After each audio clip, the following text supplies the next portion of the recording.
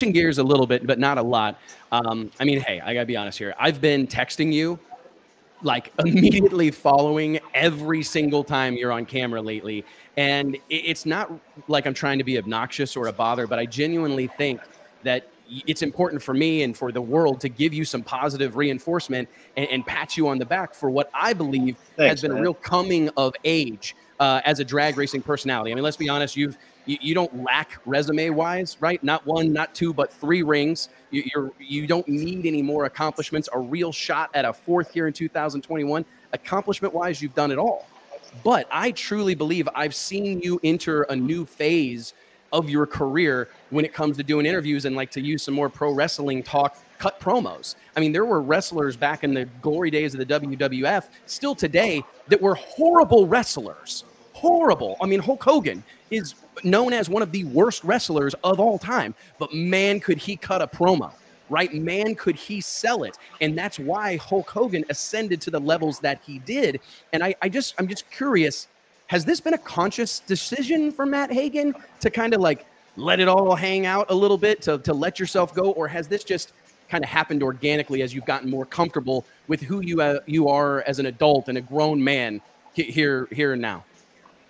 Well, it's just that I still have so much passion for what I'm doing, man. You know what I mean? I think that, even after 13, 15 years, I mean, if you count pro mod now, I guess it's closer to 20 years. I just still love the sport and I love what I'm doing. And I love that I'm still able to do it, and so the passion for me is just like, when I won, Denver, it was something that I've been wanting to do for so long. And somebody puts so much pressure on you all the time to do it. And we haven't got it done. And to do that, to win that, it was unbelievable. And it was just like, just the emotion and the passion and it's just all pours out, and but it's like that for every race. And I think that sometimes, you see guys like Force or Tony Schumacher or different things like that's won all these races. And it's just kind of like, you almost seems like it's just like they're not excited about it sometimes, and it's just like, for me, I just can't, every time we hold a trophy up, it just,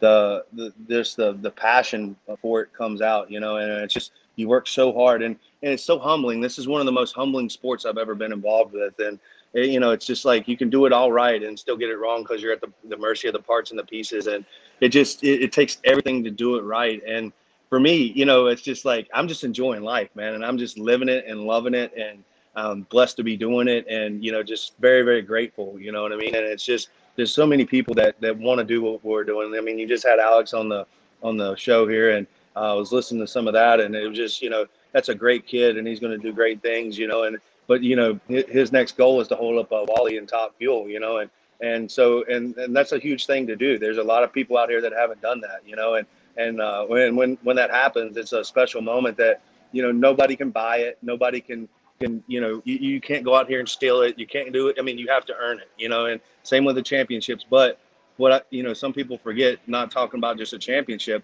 just to earn a Wally is incredibly hard to do sometimes. I mean, you think about these guys like Johnny Gray and Morgan Lucas and all these people that had unlimited amount of money. Look at Alexis DeJoria, her dad owns Paul Mitchell, I mean, like unlimited amount of money, and it's not something that you can buy, you know what I mean? You have to put a group We've seen of that people run together. people out, right? I mean, we've seen the inability to buy victory in drag racing send people into retirement.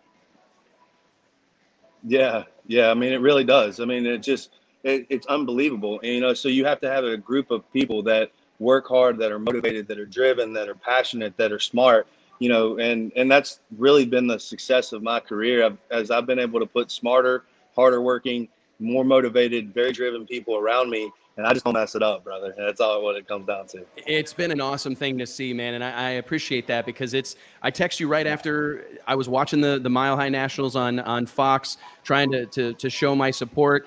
And you go through the traps and you're whipping the wheel and you get out and you're grabbing the camera and losing your mind. And I immediately text you, like, I don't care if you don't read this for 6 weeks, but you need to hear that's what we need to see from you. That's what we need to see from the stars of our sport, because you just, and as soon as you demonstrate to us, not just me, the entire racing fan base, how much this means, that you're willing to lose your mind. And it's this huge celebration, this huge moment. I heard stories about you blowing off interviews and stuff to stay down on the starting line and engage with fans. Those are the stories that, in my opinion, create legends, right? Folk heroes in our sport. And I appreciate you really putting on a show for us, Matt.